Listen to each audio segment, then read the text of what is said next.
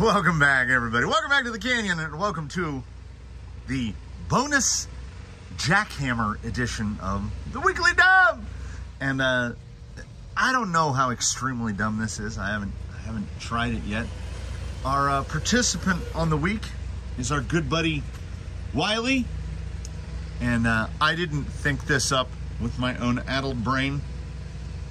My buddy was over a couple days ago, and out of nowhere, I guess because he was thinking about the Weekly Dump, he just turned to me and he goes, "How hard is it to put a front axle on the back and a back axle on the front?"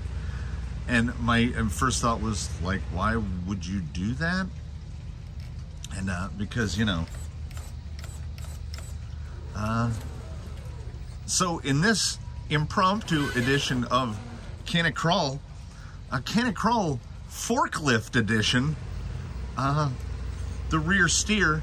And if anyone who remembers back to the build process of Wiley, the way that the Coyote comes from the factory from Charisma is literally backwards.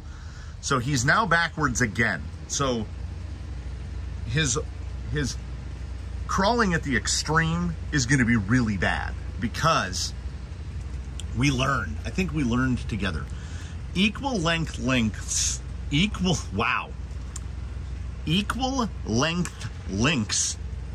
say that 5 times fast, makes for complicated handling. Like the vehicle, like say Element Bushido, has the same links. Man, I cannot wrap my mouth around that. It has the same lengths front and rear.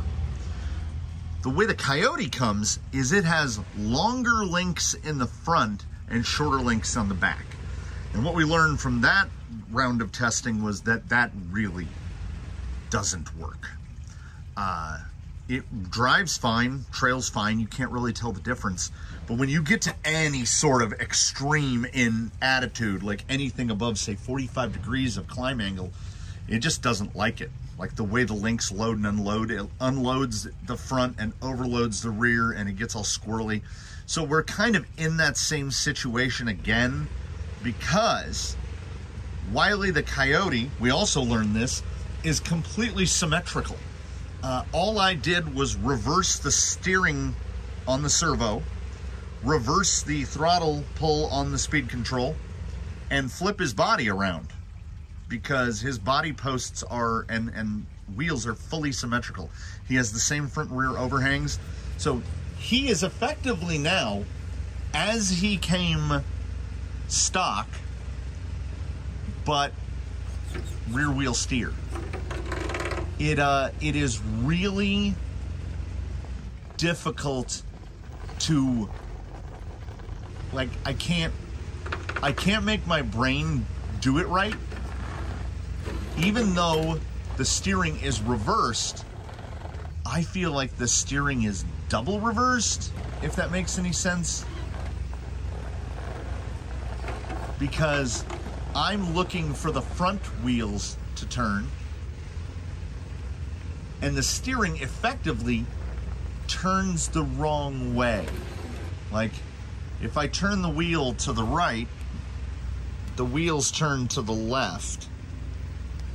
So you have to revert. So this, like, are you following here? The steering is reversed. So I can't look at my hand, nor can I look at the rear of the vehicle, because then my brain goes, that's not right. You're turning the opposite direction of the direction that you're supposed to be turning. And this definitely puts a bit of a hamper on directionality and positionability, because we do a lot of, much like in a car, how the brakes in the front of the car do like 80% of the work, sometimes more. Same with bicycles, same with motorcycles. Pretty much any vehicle, the front brakes are doing 80+% of the work. I'm rapidly coming to the conclusion that in a rock crawler, in terms of actual, like what we're doing right here, crawling up, ascending, let's phrase it as ascending. in terms of ascending, the front wheels are doing 80% of the work. And now we've moved the point of steer. Yeah, see, we just steer. We just side glide because the front end gets really light. So the weight transfers to the rear. So what we're doing here is we're transferring all the weight onto the steer axle. And as someone in the comments told me, and I have adopted it fully because I'm still not super comfortable driving four-wheel steer. A lot of it is non-intuitive to me. I'm actually kind of hoping that this little bit of nonsense, will, I don't know, make it more clear to me to drive four-wheel steer. Basically, I don't. Oh, okay. See, there it is right there. I was like, I can just use the transmitter and flip it around and drive, and then you'll see what I mean. But you don't even have to do that.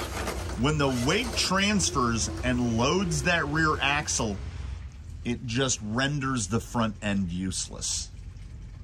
So I don't think that there's any amount of doing you could do. You would have to get the bias of front end weight up to, like, I don't know, 80+%. You'd have to put like those things that are on the front of pulling rigs, those giant weight blocks, or on an excavator or one of those big long arm cranes. You would need a massive pendulum-like weight in the front to force the front wheels down, because when we get to right here, ordinarily that's not a lift.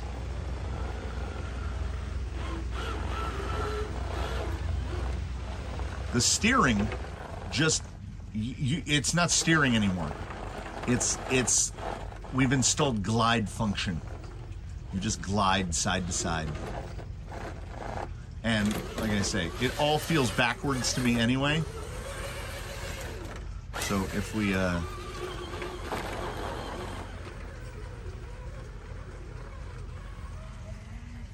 right? Like, the steering axle has got to be in the front.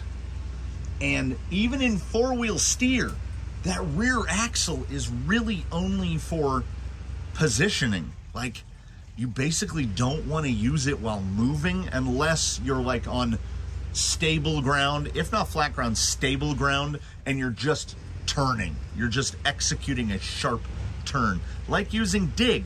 And I think this is why, historically, for me, dig has proven far more useful to me than four-wheel steer. Because four-wheel steer is very conditional, and dig is very conditional. We don't need dig all the time. We don't need four-wheel steer all the time. But I think that there's a utility to dig that isn't found with four-wheel steer.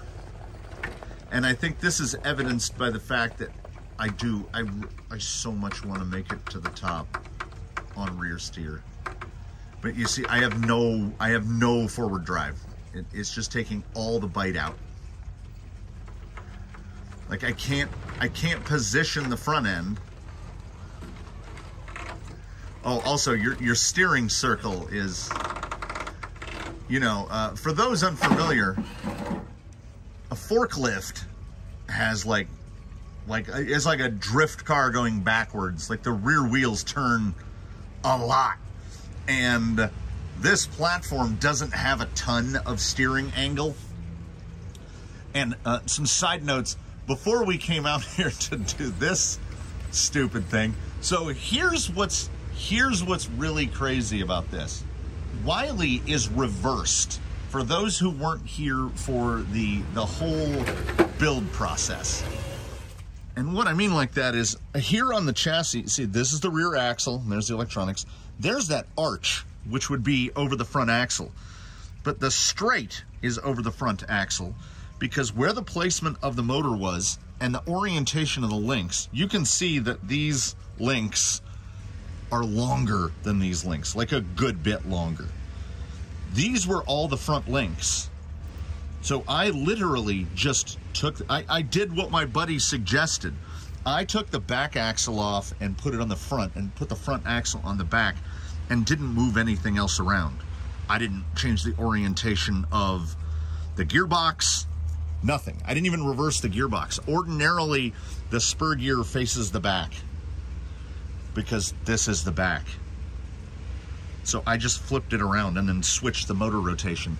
So when I set him down right now with the rear axle to the back, the only difference is he's steering with his rear wheels. But from the factory, this is how this thing was set up, link-wise and motor-wise. We're just rear wheel steering. Can you make it without the body? A little bit of weight reduction. He's a quiet boy. Also, to those of the comments who have been active in the comments over recent days, I was racking my brain trying to remember who was fitted with what I call the blue chrome motor, and it's right in there. There it is, right there. The NHX flavor of the Surpass Rocket 540 big block, 540 plus. I just call it the big block. Honestly, you know what this is? This is, to me, this is like, wow, that was pretty good on the self-right. This is the rough equivalent of those like very questionably useful training tools for like soccer or baseball, where it's like a cord on your leg and you kick a ball and it shoots back to you, or those swing trainers for baseball with the weight that slides down. It's training something very specific. And I think what this is training is when I can't speak for anyone else, but when I'm crawling an obstacle, my eyes to brain to finger interface, they work in a very specific order. And this is why, and in intuitiveness, like they're looking for something intuitive. And a lot of what happens with these rigs on these climbs is, to me, not intuitive. So if you take a rig, if you have a symmetrical rig, or even if you don't have a symmetrical rig,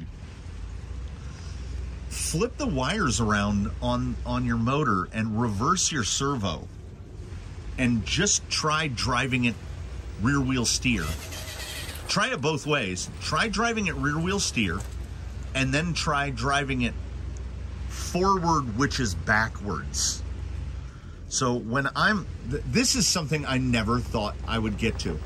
The Weekly Dumb has proven to be, in this, just its third installment, something so helpful. Like, everything has been a pleasant surprise so far.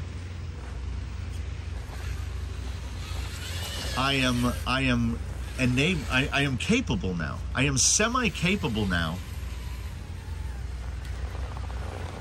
These controls are reversed. And I know that I have stated in the past that if like let's go back to the 1080 G2 and how it has real car mode, where you have to flip a button, you have to press a button, and then this is forward and this is also reverse. So this is forward, and then you flip a button and then you do this and then you're in reverse. And my brain was like, I can't do it. Well, ordinarily my brain can't operate inverted. I can't play a video game unless it's inverted.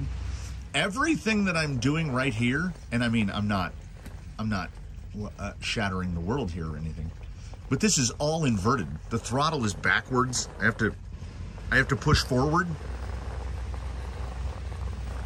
And then, when we realize we're not going to make it, we task switch back to rear wheel steer.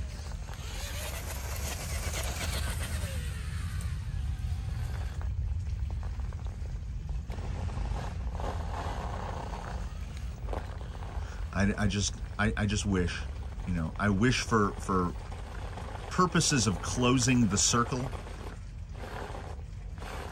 I wish I could get that tire to pull that ledge. Yeah, it's just so glidey. It's just so glidey.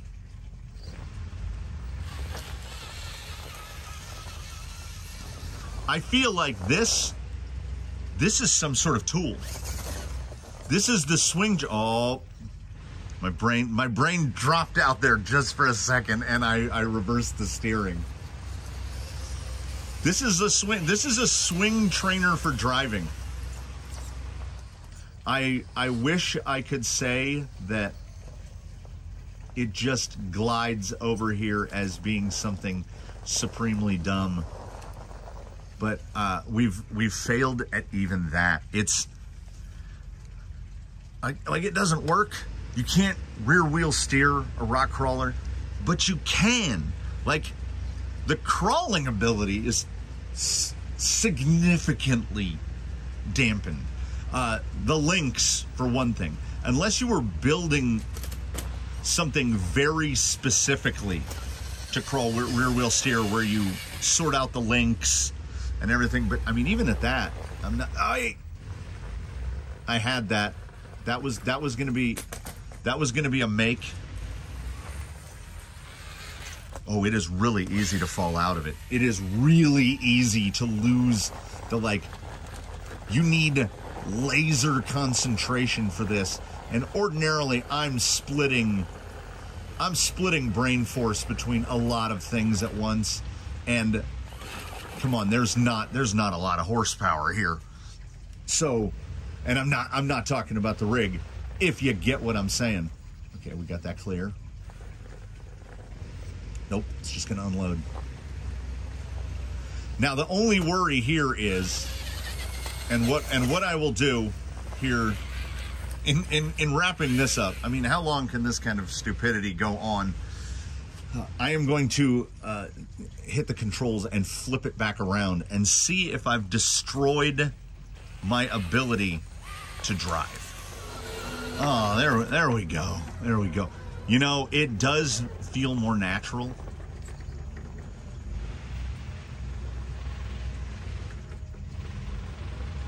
I thought I had the goods settled there. Oh, little loss there on the rear. Come on. Come on. Come on, bud. Nope, that's a roll.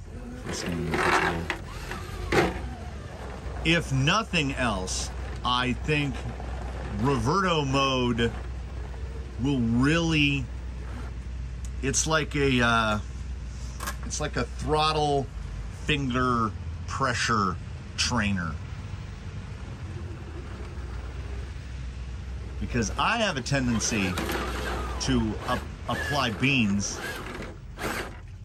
I think I've gotten stuck on the exact same spot a dozen times. I also, right before coming out here, I noticed his steering was jogged over to one side. And when I looked at it, the stock knuckles are made out of like what I assume to be like a hard licorice, because I could just bend them at will.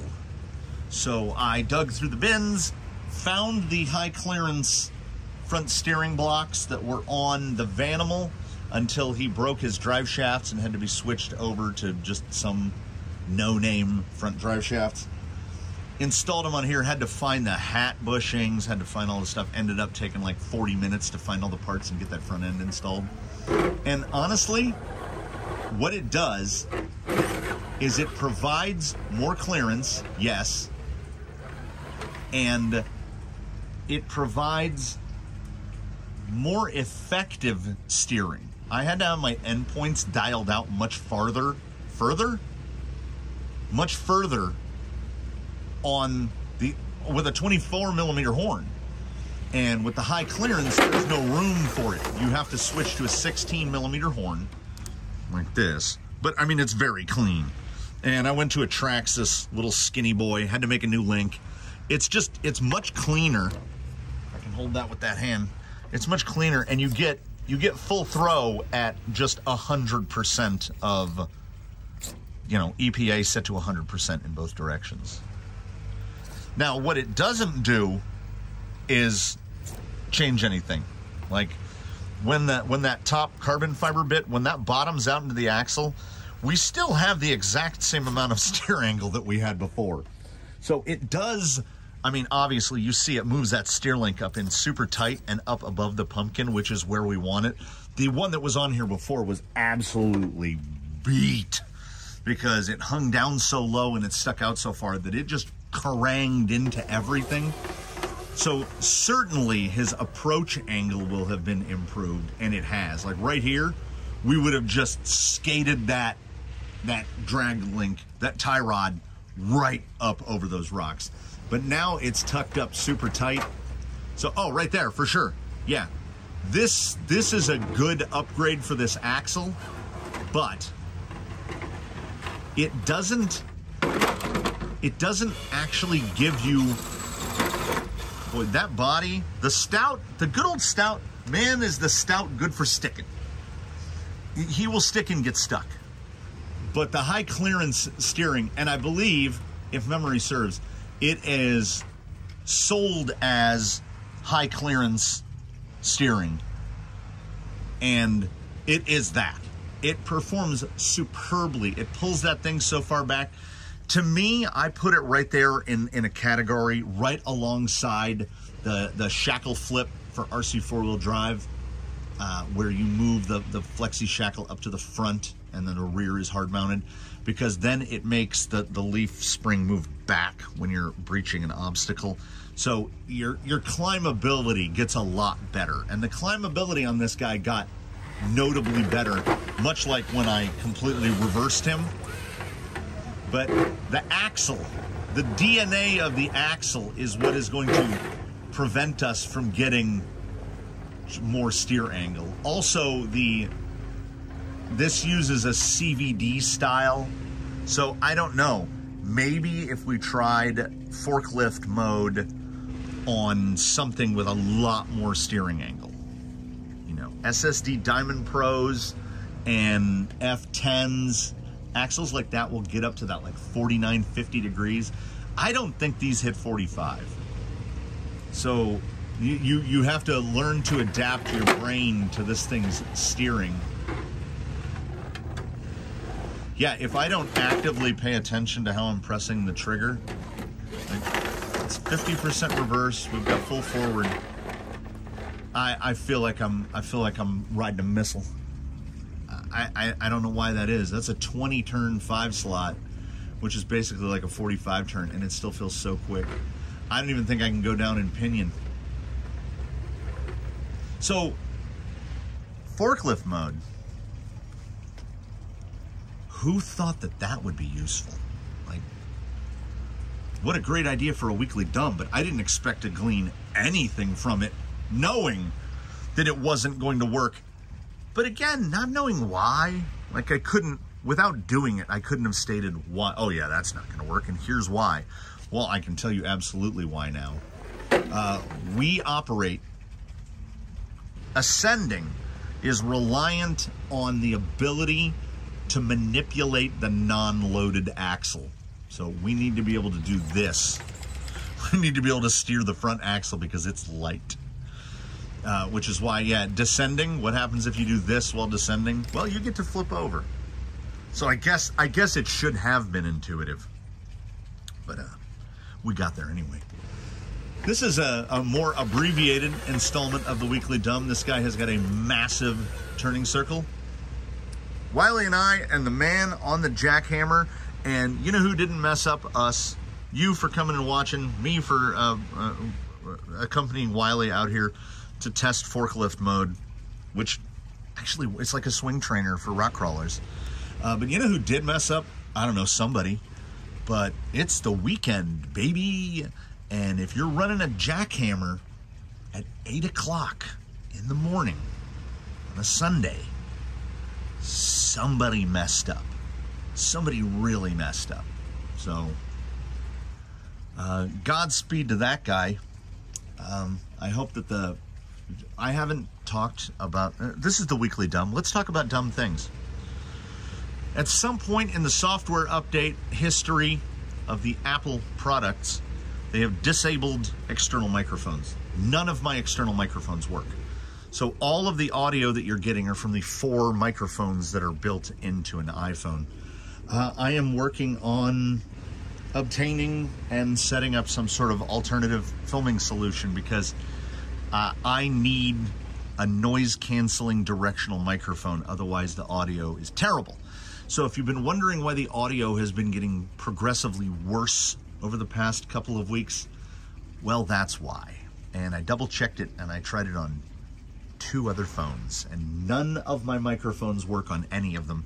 And what are the odds of, like, I have lav mics that are just the little button of a mic with a clip, and it has that little rabbit, I call it a rabbit butt on the end of it, the little poof, and it's just a cable that just plugs into the phone.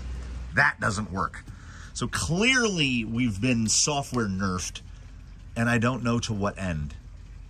But I am working on a solution, and I hope to get back to at least better audio quality. The picture quality has always been fine. I've been hoping to get back to better audio quality. And hopefully in an upcoming installment, you'll just notice that the pictures and the sound have gotten better. And we won't hear that guy quite as much as we are. So bear with me as the sound gets worse and worse, and I will see you again very soon. Please do like and subscribe. Those 2 options to you are absolutely free. Channel memberships cost a pittance if you don't mind giving half of that money to Google. So in between now and when we meet again, please, one and all, do your very best. Have a good one, everybody. I'm going to let that jackhammer guy continue his day, and I'm going to go, I don't know, back inside where things bite me less.